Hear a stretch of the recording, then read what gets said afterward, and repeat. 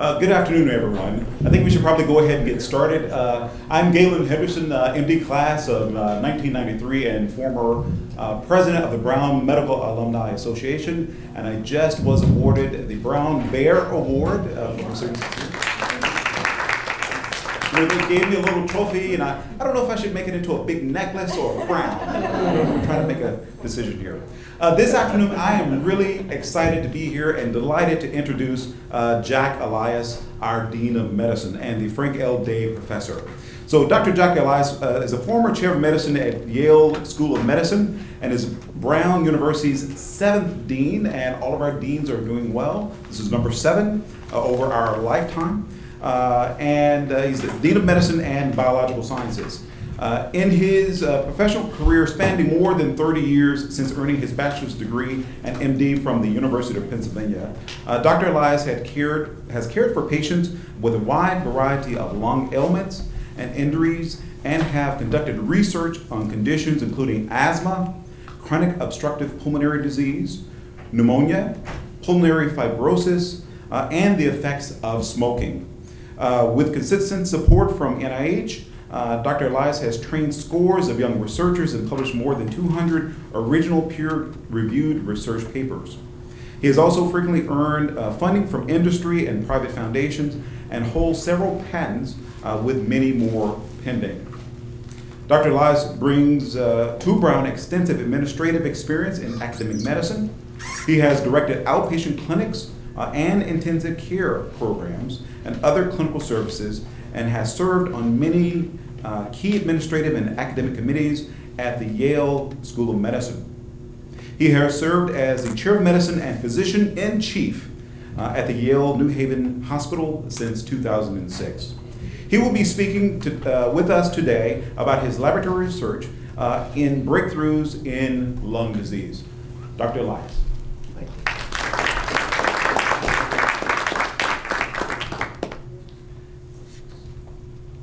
Thank you very much for the lovely introduction, and thank you all for coming. Thank you for your love of Brown and your willingness to come inside on a beautiful, unexpected summer day in the fall, and for your willingness to come to Brown and spend some time with us. I'm regenerating. Okay, good. So when John Perry asked me to talk, he asked me to talk on my research. And the title we came up with is illustrated here. But as I thought it through, it's a lot more than just the research we're doing. It's also a vision for respiratory diseases at Brown, and that's something that I'm going to work in as we go. This is what the green looked like for those of you who didn't get to see the green at the 250th. It was a wonderful event. It's a once-in-a-lifetime event. You don't get to see too many 250th celebrations of a single institution. And it is a beautiful picture, but just keep in mind, we have fireworks and pyrotechnics over 200-year-old wooden buildings at that event. You really wonder which ER the fire marshal was in with the palpitations during the whole process. But for today, what I want to do is I want to start out with a little bit of background and a little bit about the scientific approach that we use. I then want to sort of take you on a tour. I'm going to take you with snapshots on the same tour that we've gone on over the years in our attempt to find new treatments for asthma.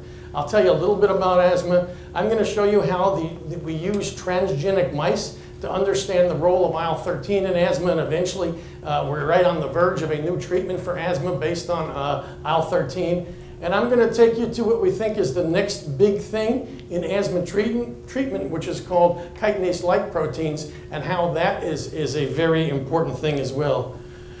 But what's happened is, as we've studied the chitinase-like proteins, we've come to realize that they're involved in a whole variety of other diseases. And so I'm going to give you a variety of images about that as well.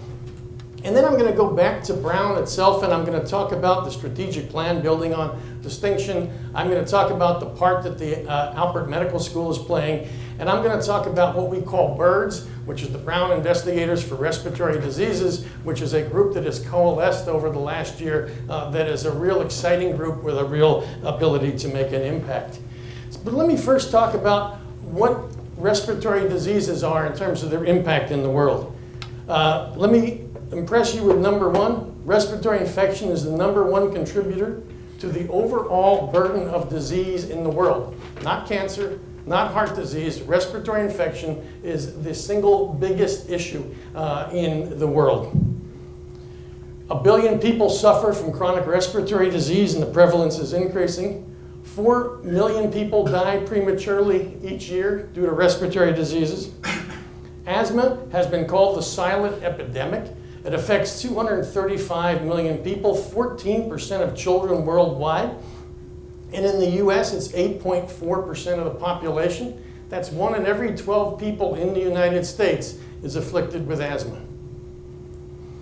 COPD affects about 200 million people worldwide, and we have 2 billion people at risk. The at-risk thing is that in the third world, almost all women do open fire cooking, so they're standing over a fire while they cook all day long, and that is one of the major risk factors for developing emphysema in the third world. It is the 4th leading cause of death in the world, and is soon going to be the 3rd leading cause of death in the world. And lung cancer accounts for 1.4 million deaths each year, and unfortunately, the prevalence of lung cancer is increasing as well. Now, when you look at these diseases and you try to understand them and try to find ways of treating them, you quickly get brought into a paradigm of injury and repair. Everybody in this room, as you breathe, is breathing air into your lungs, but you're also bringing all kinds of particles in your lungs. All sorts of things that shouldn't be down in your lungs get brought down in your lungs. They cause injury responses, and in a normal, healthy person, you're able to clear them and you're able to repair. So in normals, injury is controlled and repair responses are appropriately balanced. This leaves you with healthy wound healing. You don't even know that you have anything going on in your lungs. And you can clear infections without even knowing that you're actually infected. On the other hand, when this injury and repair paradigm is not regulated properly, you can get chronic inflammation, loss of lung tissue, COPD, there are big holes in the lung where people just don't have lung tissue anymore. Or you can get an overly exuberant injury and repair response, and you can replace normal tissue with scar tissue, which doesn't function to transfer oxygen and do what it's supposed to do, or you can even set the stage for cancer.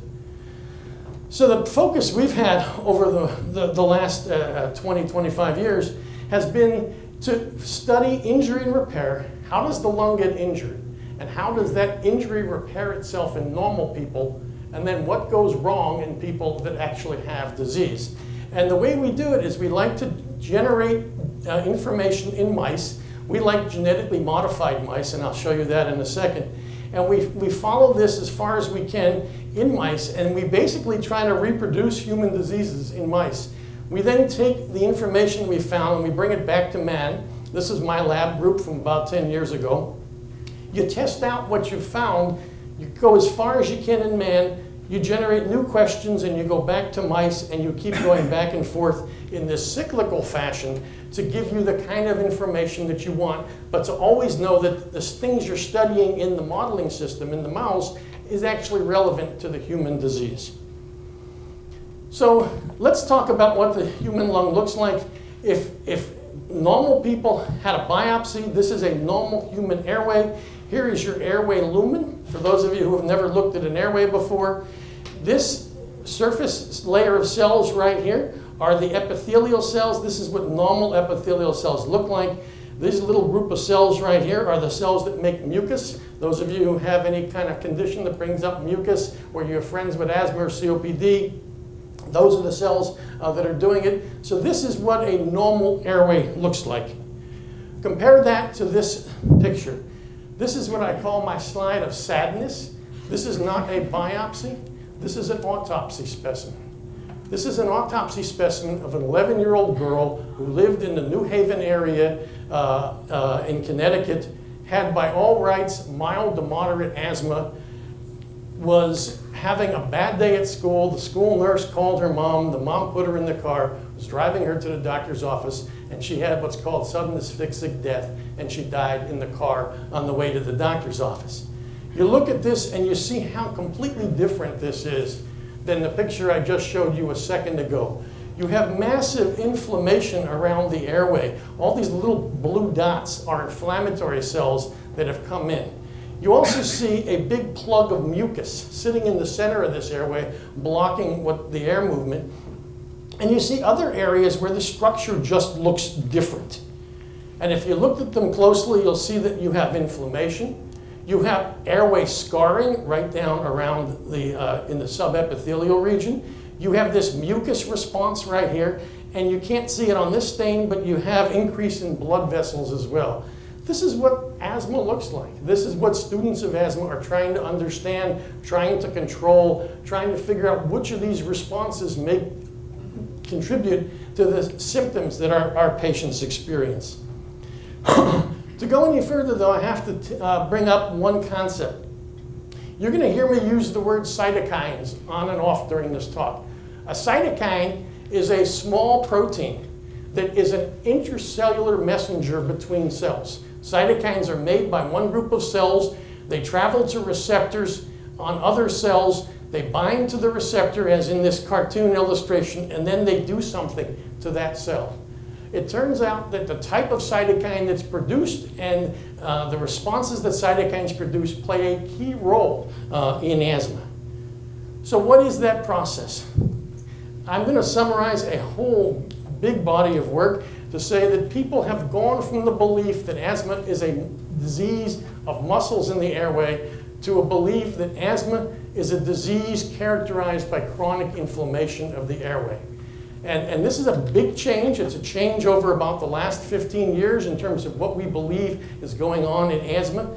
And what's very clear is that there's a specific kind of cytokine in the airway of asthmatics. It's called a type 2 cytokine, and here are the type 2 cytokines: interleukin 4, interleukin 5, interleukin 13, and interleukin 9.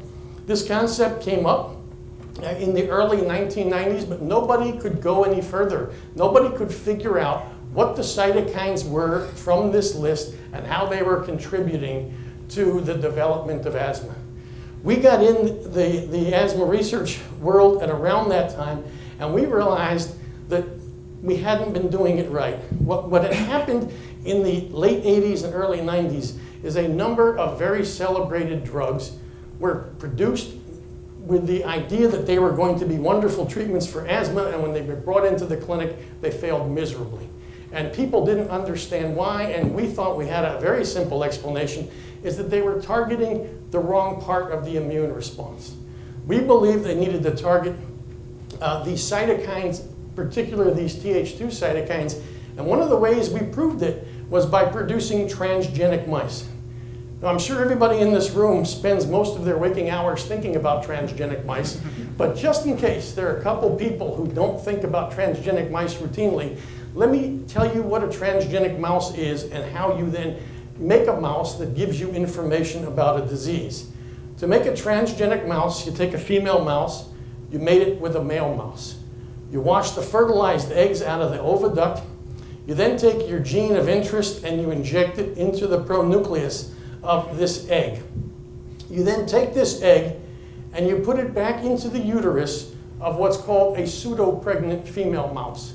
This is a female mouse that has been mated with a vasectomized male mouse. Hormonally, she's acting as if she's pregnant. She literally gets pregnant when you put the eggs in her uterus.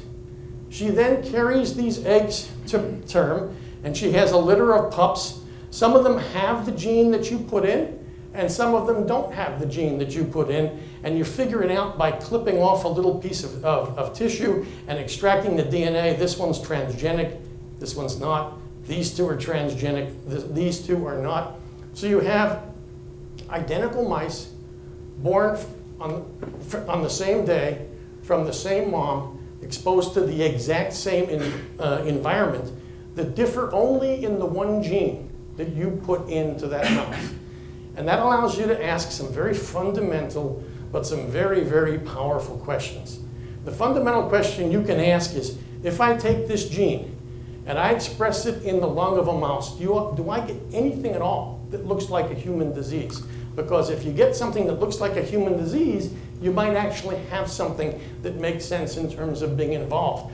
in the human disease. So we made transgenic mice using the techniques that I showed you, looking at a molecule called interleukin-13, which I just showed you is one of the major Th2 cytokines. At the time, it was a poor cousin. No one knew much about it. No one cared much about it. People thought actually that it was a genetic duplication and maybe was a redundant molecule.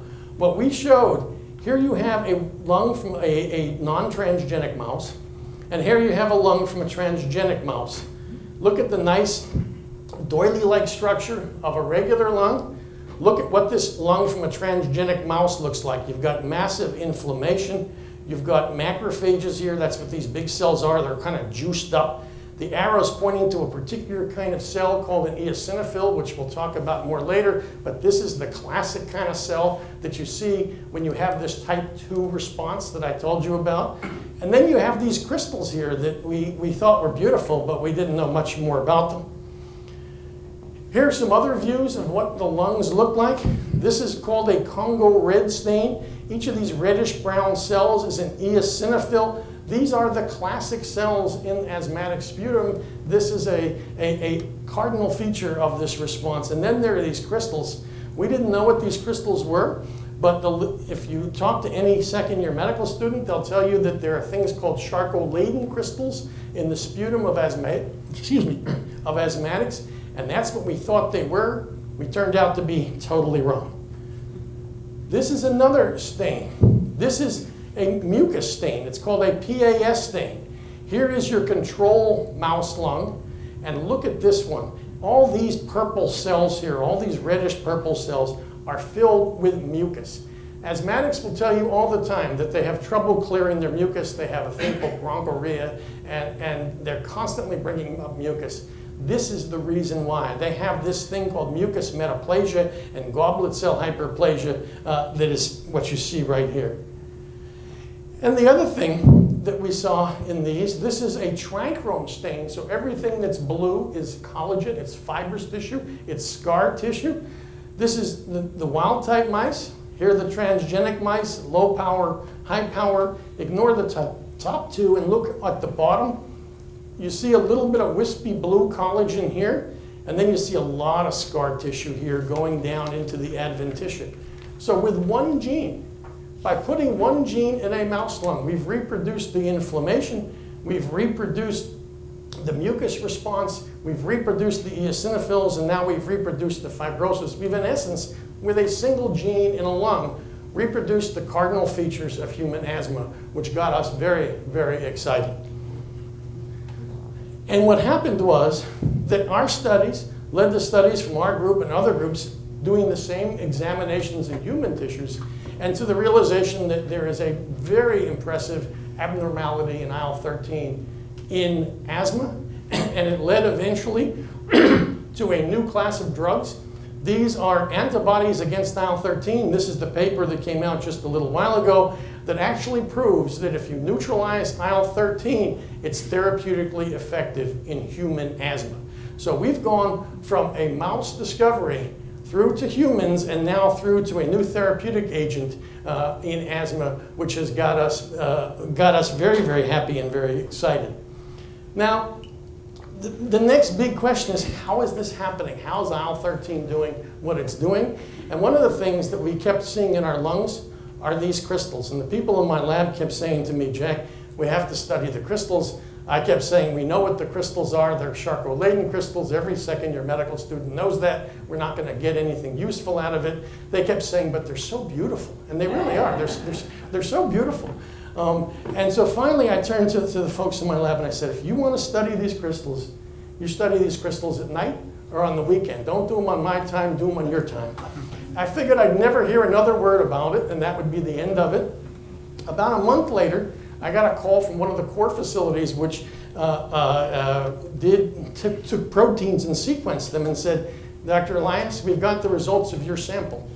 I said, what sample? They said, the crystal protein that came from your lab. I said, we sent you a sample? They said, yeah, you sent us a sample. I said, okay, what was the result? They said, it's a chitinase.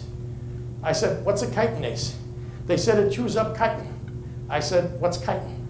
And we had this great conversation that kept going round and round, and we weren't getting very far. And finally they said, Dr. Elias, we have all the solutions. Everything you need is going to come to you in the next email.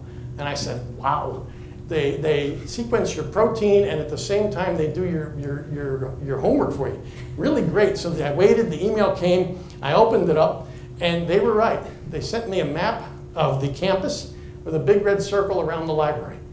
That was their way of saying, go do your own work, go to the library, leave us alone.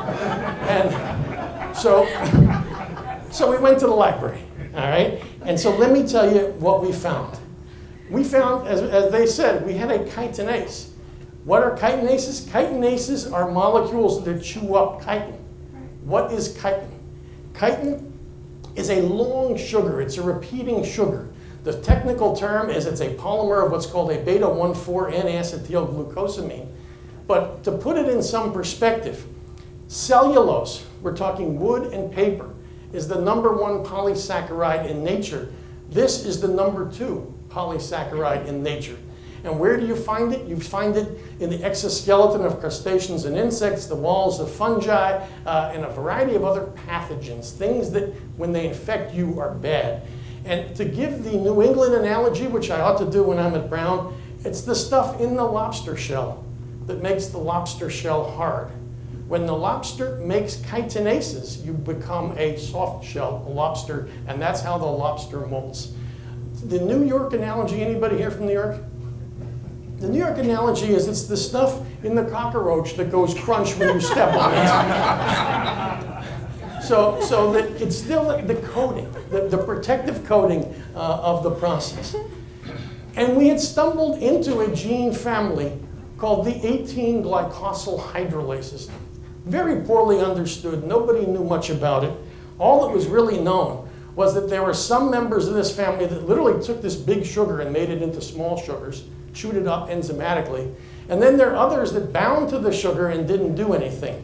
The one we got really interested in that I'm going to talk to you about here is this molecule that has multiple names. It's called breast regression protein 39, YKL40, or chitinase 3-like 1. We're going to try to use chitinase 3-like 1 in the process, and that's the one we're going to talk about more as we go. And one of the first things we did is we set up a way to measure this protein. And we worked, this is Dr. Jeff Chupp, who was one of my former trainees and subsequently a collaborator down at Yale. And Jeff and I asked a very simple question. Can you measure chitinase 3-like 1 in the blood? And is it normal or abnormal in asthma? Turns out you can easily measure chitinase 3-like 1 in the blood. In fact, everybody in this room has buckets. Literally buckets of this protein floating around in your blood every day. And what's shocking is, and until recently, nobody had any idea what this protein did. But what's also interesting is you look at asthmatics, and there's some that are normal, and then you've got this group here that are really, really elevated levels of this floating around in their blood. What's unique about that group, when you break the asthmatics down, mild asthma, moderate asthma, or severe asthma, that's where this group is. And so what we had on our hands is a marker that allows us to differentiate mild asthma from severe asthma and a subpopulation of asthmatics from controls. And the other thing that was really neat is we worked with a variety of colleagues, particularly Carol Ober from the University of Chicago. Carol has been studying a population of people called the Hutterites, who live in an agrarian, inbred population. It's either in South Dakota or North Dakota. It's in one of the Dakotas, and she's been studying them for 35 years. The beauty of this group is that they all live in an identical environment. If one gets a new car, everybody gets a new car. If one gets a new tractor, everybody gets a new tractor. It's kind of like a modern Amish kind of setting. And they've been studying their genes for a long, long time. And what we found was that even in that inbred population, there are things called polymorphisms. These are individual to individual variations. So you might have slightly different sequence for your chitinase 3-like 1 gene than someone else in this room. And so the question is, do these changes actually have any impact on asthma in any way? And what we found was that there are specific variations that correlate with higher levels of chitinase 3-like 1. Remember the severe asthmatics that I just showed you. that correlate with increased prevalence of asthma or allergy, and they correlate with worse lung function. So we now have proof at the population level and at the genetic level that there's this very strong association between chitinase 3-like 1 and asthma. But we were left in the situation where everybody would say, but what does it do? How is it doing this? How can this possibly be? And to test that, we went back to the mouse. And we had wild-type mice that contained chitinase 3-like 1, and we had mice that we genetically engineered to have no chitinase 3-like 1 gene. We took the gene out. So they are what's called chitinase 3-like 1 null mice, and they lack chitinase 3-like 1. You then challenge them both with any one of a variety of models of human asthma that you can do in the mouse. And then you look at inflammation, cytokine production, and cell survival, and you see, are there differences between this mouse and this mouse that tell you what this gene is absolutely doing and what it's required to do? And the answer was a profound yes, and that is that in the absence of the gene, when you had mice that didn't make chitinase 3-like 1, that type 2 response that I showed you was almost gone. They could not mount a type 2 inflammatory response. So they had very significantly decreased lung inflammation, very significantly decreased Th2 cytokine production. Remember we talked about the Th2 cytokines? And they had very impressive decreases in the survival of lymphocytes and eosinophils. And this turns out to be a major part of the story. What these molecules do, one of the major things they do, is they control cell death. They determine if a cell dies or a cell doesn't die under a whole variety of circumstances that I'm glad to talk to people about later. But when you look at this and you add this to the human data, what it's telling you is you not only have a biomarker of asthma, you not only have an asthma risk factor gene, you now also know that it is a therapeutic target in asthma. And as you'll see in a couple slides, the NIH has agreed with us and it wants us to turn this into a drug, hopefully in the next 5 years. So that was really very exciting. We were thrilled by these results, and it clearly told us that excess chitinase 3-like 1 is not necessarily good for you if you have asthma and ought to be controlled. What was shocking to us is that once you make these genetically modified mice, you do a whole mess of things with them. One of the things we did, Charles de la Cruz, a former fellow, gave them pneumococcal pneumonia, a totally different insult. Pneumococcal pneumonia is the most common form of pneumonia in the world. What you see here is this is the wild-type mouse, this is the chitinase null mice, the knockout mice, and they die sooner. So this is now the exact opposite of what I showed you for asthma where it's bad. In this setting, it's actually good. And that puzzled us, that left us scratching our heads. And in fact, it left us thinking we were at this very famous stoplight in Paris, not quite knowing where to go, how to proceed, and what the process was. But then one day, I was hiking my favorite trail at one of the local state parks. All of a sudden, the wind blew, the clouds parted, the sun came in, and all of a sudden, it made sense. What did it make sense? It made sense if you go back and say, okay, what is the most important way to clear pathogens? Remember, chitin is in pathogens. What you want is if you're the divine creator, you're the master organizer of the universe, you want to be able to take bacteria like these little blue dots here, you want them to be gobbled up by cells called macrophages and killed. You want to then mount what's called an innate response, which is the response that every one of us has built into us. It's hardwired into us to control those bacteria, but you don't want too much of it because you don't want to kill local tissue. You don't want the treatment to be worse than the disease. You want to quickly go to adaptive immunity like this type 2 response we've been talking about, and then you want to heal or you want to wall off. You want to form an abscess if you need to, or you'd like to just heal the tissue on its own. When you look at what chitinase 3-like 1 does, it controls this process by controlling survival of macrophages. It actually controls the innate response. and allows you to mount it, but it doesn't get overwhelming, so it doesn't kill local lung tissue. It moves you quickly to this adaptive immune response, which is the one that's exaggerated in asthma. And then it gives you this walling off or healing effect.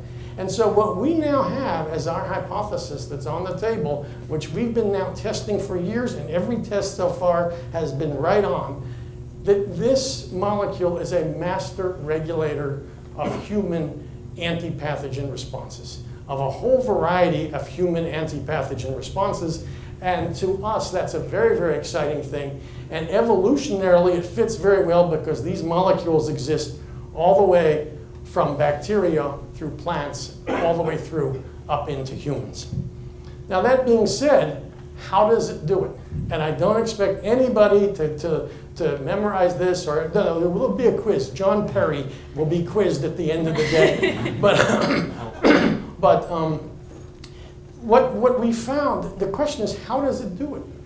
At the time, there's no enzymatic activity. The question is, are there receptors? And the answer is yes, there are at least 2 receptor complexes. We described this one. It's got multiple components to it, and there's a second one as well. And so we clearly now have a whole new regulatory system and a whole new set of receptors that we can potentially manipulate for human disease. And if you put the story together for man, we've now moved over the last couple of years to look at this in man in a whole variety of ways. What's very clear is that when you turn in, everybody needs this. You want to have this. When it's appropriately turned on, it's a protective response after infection or injury where it contributes to disease resistance and tolerance. On the other hand, if you make it inappropriately or it's inappropriately elevated, it can contribute to disease via a whole variety of mechanisms. And then there are diseases where you don't make it. We've now found 2 diseases where the people just can't make it, and that's why they get into trouble.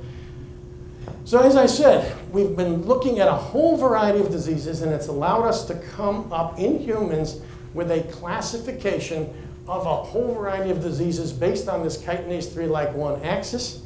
There are diseases where it's increased and the axis is activated. I've given you asthma as an example.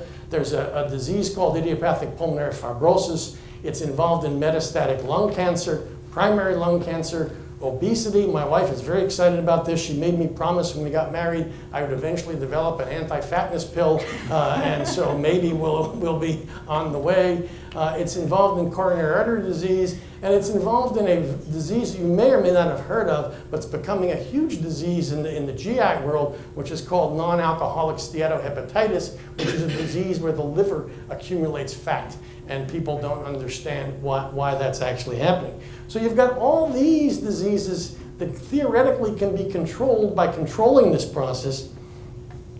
You've got 2 diseases now where you don't make it. One of them is bronchopulmonary dysplasia, and I'm going to show you more about that in a second. The other is the acute exacerbation of idiopathic pulmonary fibrosis. And we've just recently discovered that there are now diseases where those receptors that I showed you don't go where they're supposed to go. These are genetic diseases. They're very rare, but they're very educational, and one of them is called Hermansky-Pudlak syndrome. Let me give you a couple examples just to whet your appetite about where this may go. These are serum samples, and we're measuring chitinase 3-like 1, and we're looking at healthy people, and we're looking at stage 4 melanoma patients. These are people who have had melanoma skin cancers, and they've had metastases. Again, here's your normal group, and look at this. You've got this big subpopulation of people that have very, very high levels. Turns out they correlate with extensive metastatic disease, and it's not just that it's correlating with extensive metastatic disease. I'm showing you here that if you block chitinase 3-like 1, you can control metastatic disease to the lung. Here we've given this mouse melanoma cells by vein. Every one of these black dots is a tumor. It's a malignant melanoma in the lung. Here we gave them the antibody to chitinase 3-like 1, and look at the difference. A humongously impressive difference in terms of whether you get metastatic disease. Here are the pulmonary fibrosis patients, normal people and people with idiopathic pulmonary fibrosis, normal people and this genetic disease called Hermansky-Pudlak syndrome.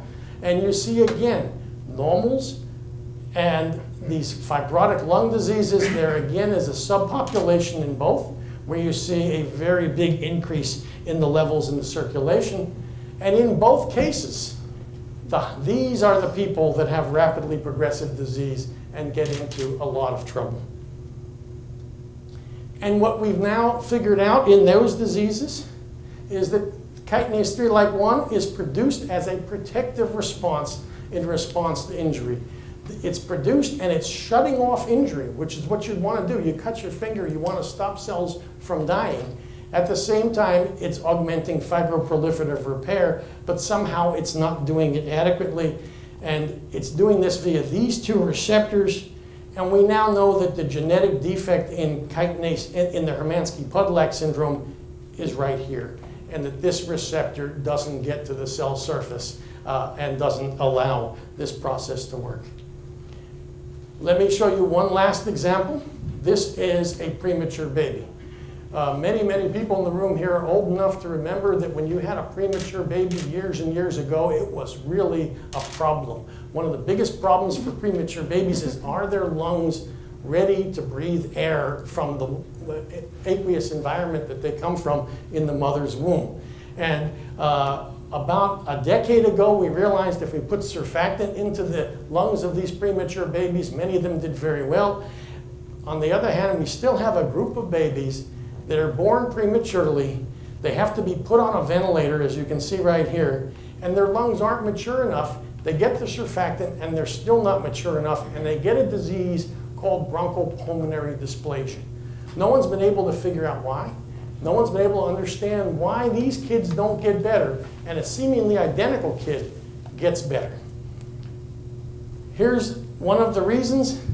The kids that don't get BPD make this protective molecule very well. The kids that get BPD or die don't make it. And so this raises it that you can diagnose whether the kid's at risk or not, and it also suggests that if you give recombinant version of this chitinase 3-like 1, you may actually be able to prevent BPD in these kids.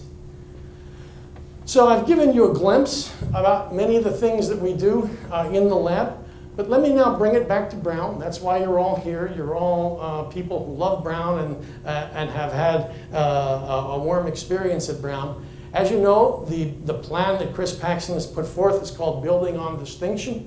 It's got an integrative scholarship theme. There are two major planks that fit in the medical school. One is using science and technology to improve lives, and the other is deciphering disease and improving population health.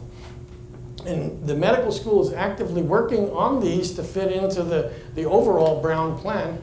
And in thinking about what we should do, we came across this picture. For those of you who have never seen it before, these are silos. From the back of the room, it might look like a very actively functioning farm, but when you get real close, you see that the farm is a little bit on the decrepit side. And you also see that each one of these silos is totally separate from the other. There's no interaction between the silos. What's very clear is that you look at academic medical centers around the world, they're structured in silos. We do not have our research, our clinical care, and our education appropriately integrated, so our missions are dissociated, our training is not integrated, and our research does not generate the desired results for our patients. So we've come up with a plan for how to restructure Brown and restructure the medical school to take advantage of the science that's going on here and to get rid of the silos. And we call them horizontally integrated research and education teams. And what we do is we take the group and we integrate them on a continuum, which is what that red band is. The continuum can be a disease.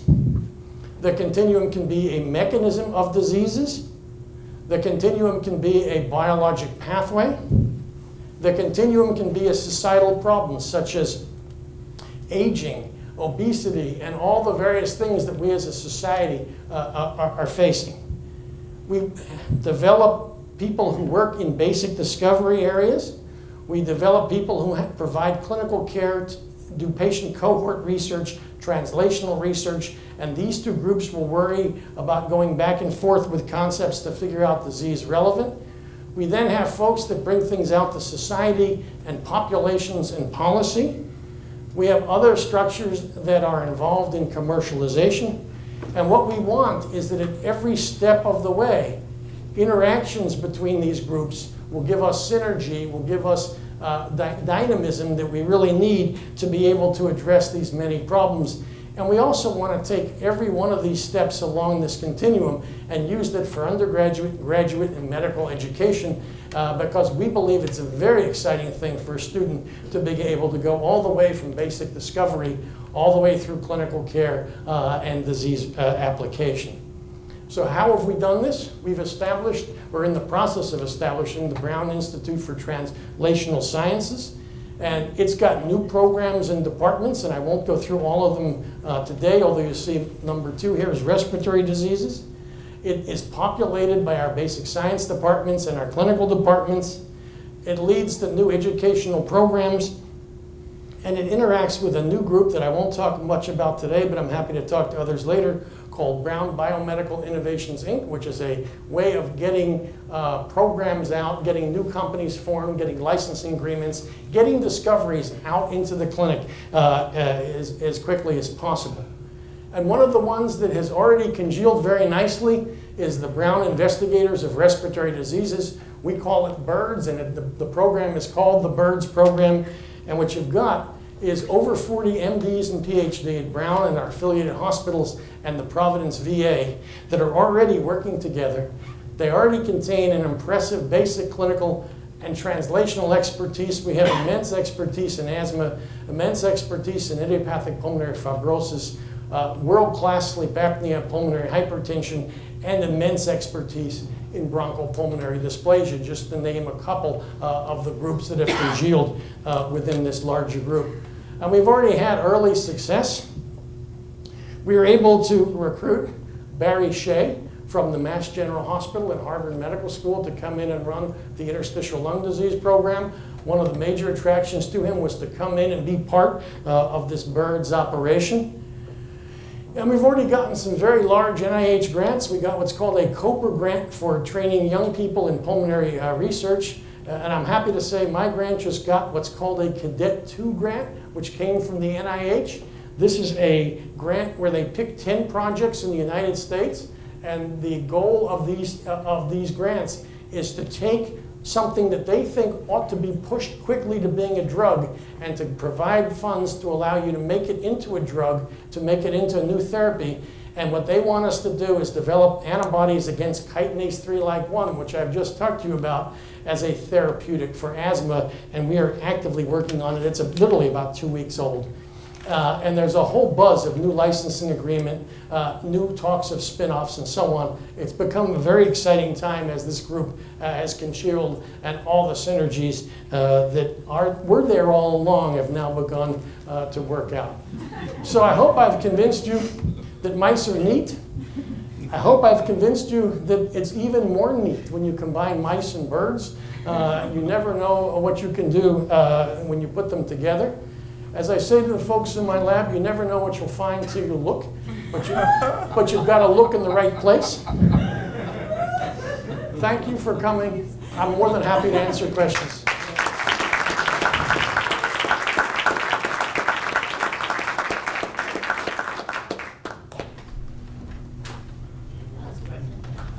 I heard a few years ago about people with asthma and allergies going to Africa, walking around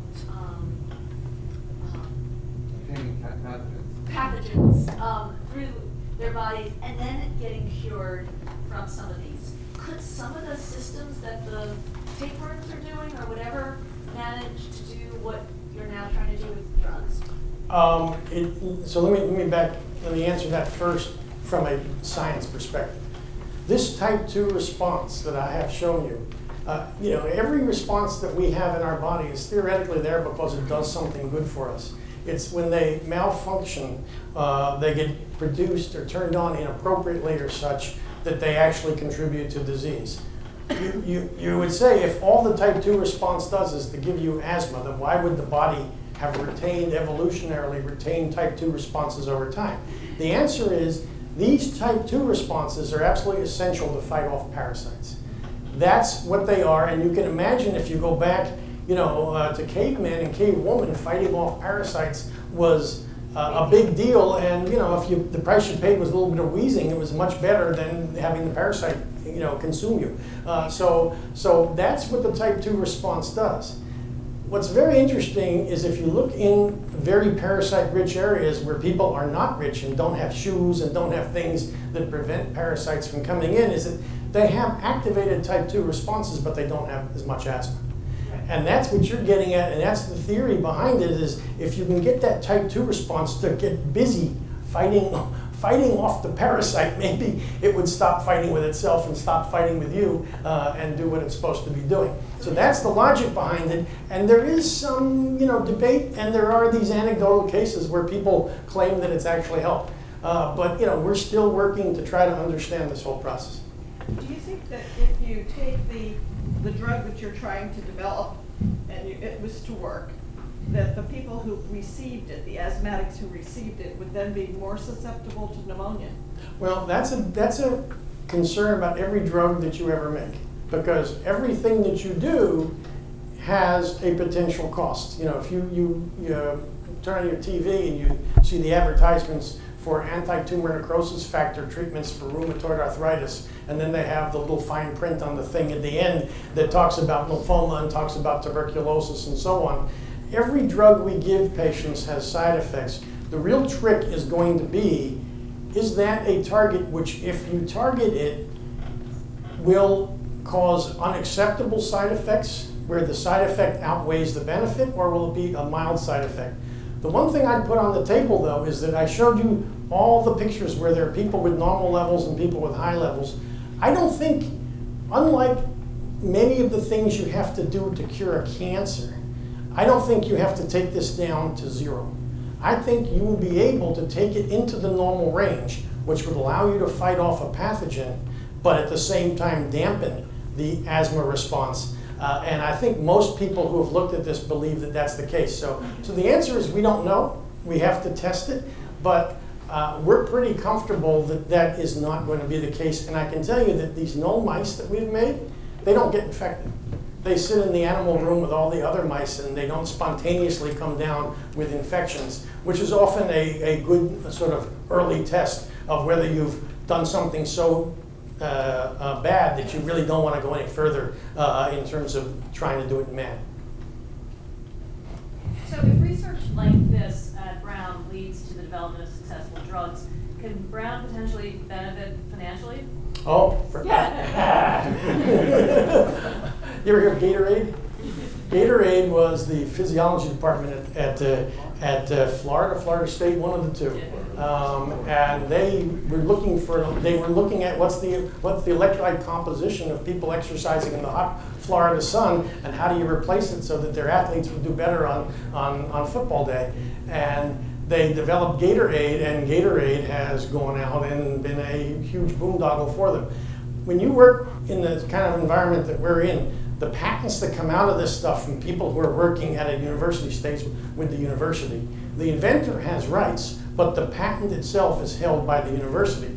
And we're dreaming that we'll have 100 of them, 100 Gatorades, all giving resources to Brown to allow Brown to use in whatever way it sees fit. That would be such a wonderful outcome that we'd all be smiling for a very long period of time. Let's say you hit a home run, okay, and the drug you develop is going to revolutionize children and adults with moderate to severe asthma, essentially eliminating ICU care, the use of steroids, and all of that. What is wow, you don't have high standards, do you? Yeah, but I mean, to me, that's what we want to do. So far, it sounds great. Okay. Go ahead.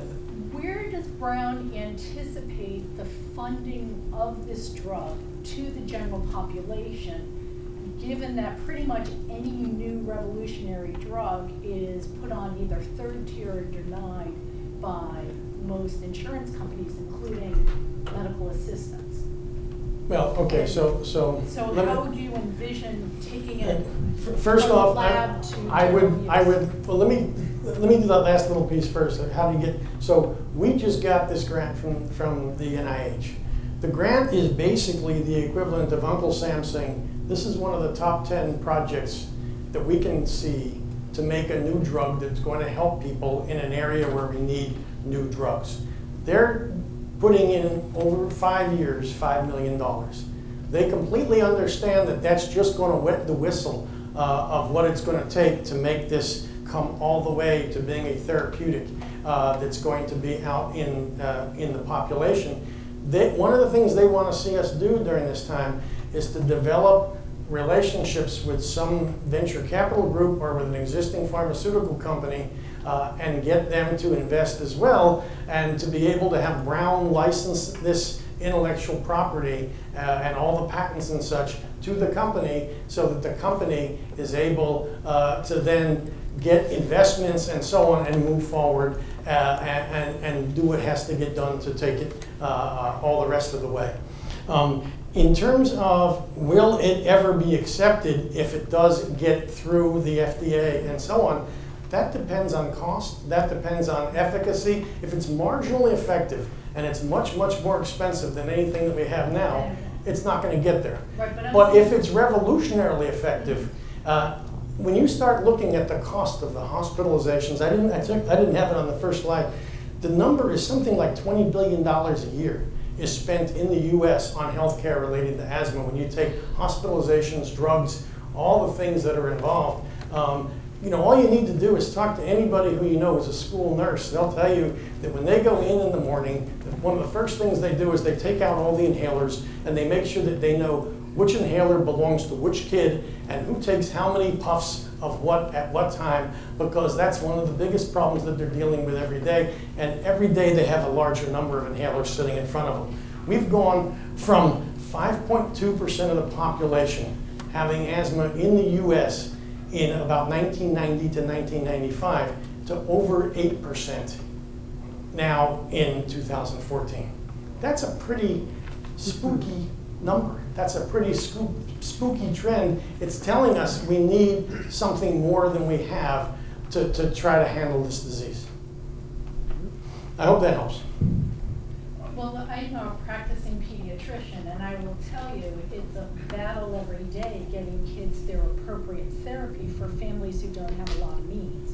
And one of the things we battle with insurance companies is escalation of treatment for kids who don't do well with step one. You need step two, and then you keep going to the point where the paperwork is crushing. And in the kids in the medical assistance population, it doesn't matter how much paperwork you fill out. You keep getting denied. And I totally understand. You know, my dream would be that this is so effective that the need to give it is not questioned. It's just a matter of then you bring it into the world of public health and other things in terms of how do you get it to where it needs to be to have the most impact. And I totally understand what you're saying, and I agree. Any other? Okay, see there in the back. Okay. Two questions actually. First is patients. Do you see increased levels in patients with COPD? And the other question is, do you find this chitinase in other other tissues besides the lung, in other organ systems? Okay, so there is an increase in chitinase 3-like 1 in COPD, and we're literally working now to figure out what it's doing in that setting, and whether it's picking out a subpopulation of people with COPD that have an asthma-like disease on top of their COPD, and it may very well be that that's the group that it has there. There's always been this controversy in the pulmonary world and in the allergy world about whether COPD and asthma are completely separate or whether they have an overlap. And I've always been a believer in what's called the Dutch hypothesis, which is that there's an overlap, and we think that that may be the case. But we also think it may be controlling the rate of progression of COPD. There are other cousin molecules of chitinase 3-like 1 that are massively abnormal in COPD, and we're just now beginning to try to figure out what they do. The lung is not the only tissue that makes it. One of the tissues that makes chitinase 3-like 1 is the kidney. Another one is fat. For some reason, fat cells make it, and in fact, a high-fat diet drives chitinase 3-like 1 up. We just found that out just recently. So when you go to McDonald's and you get that double Whopper with cheese, your chitinase 3-like 1 levels go up. Asthma's higher in Burger King, whatever. asthma's higher in certain groups. Well, what's very clear is that there's a huge, immensely powerful correlation in man between asthma and obesity. If you look at the studies of all studies where they're trying to study refractory asthmatics, they can't control the population properly because the controls are all slim and the asthmatics are all heavy. And it's not as simple as, well, they all got steroids so they all became fat. There's much more to it than that. And we now have evidence that when you knock out this gene, you change fat in a very impressive way. And chitinase 3-like 1 may actually be the link between asthma and obesity in severe asthma. So in this world of genomics now and gene, identity, where does this enzyme fit in the genome? This chitinase 3-like 1 is on chromosome 1. Is that your question? So, but in terms of quantitating expression, the gene is there, but there are other genes that talk about expression of the amounts that it's expressed. So how is it controlled? Yeah. Okay. So I didn't talk about that today, but we have a paper that's now under review where we've discovered a very novel series of pathways that seem to control this. Clearly, IL-13 can stimulate this, so this Th2 cytokine response can bring it on, but there are things that are totally independent of the Th2 cytokine response that bring it on. And in fact, there is this very impressive relationship between a molecule which you may or may not have heard of called semaphorin 7A. Semaphorin 7A is a molecule that most people study in the nervous system because it tells neurons how to hook up with each other and form circuits. It turns out it may help inflammatory cells hook up with each other and figure out how to tie in with each other. It also appears to be a driver of this pathway. There's a very complicated way that it interacts with its 2 receptors and regulates chitinase 3-like 1. So that's just one of the ways. I think we're at the very beginning of this. When we first started this, nobody knew what these molecules did. Nobody knew where they were. No one had any reason to believe that they were anything but epiphenomena. And it's turned out that it's a really fundamental system in the body that is clearly very important for normal people. And then when it goes wrong, it clearly contributes to a whole mess of diseases. Have you looked at whether chitinase 3-like 1 changes expression as either mice or people age? Very good question. Is it a ringer? It's a great question, wonderful question. And whether the, quote, anti-aging discoveries, so like sirtuins and resveratrol and all these other things, whether those things factor into it as well. Can you change? Great question. Great question. Sirtuins are turning out to be they are. huge regulators of lots of different things, especially as people age.